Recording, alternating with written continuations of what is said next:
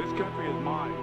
My forefathers lived and died in it. And if the whites try to take it, I will fight. You don't know how much gold is up there. How much money did you win? Not that. This. A mining claim? 2 weeks up on that line and we're on our way. We've had peace since hostilities, only if we stay off their land. So we're supposed to just forget about the gold?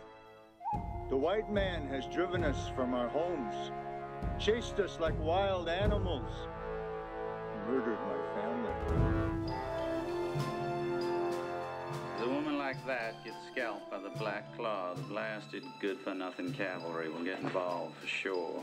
We'll have us an honest-to-God Indian war. We will have their blood by the next moon. Will you ride to the aid of a defenseless woman, Colonel? Leading my men up there would be sheer suicide. I can get to her. Impossible.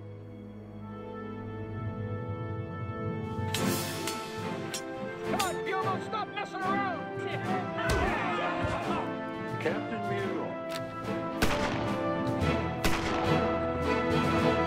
You want to head back into town?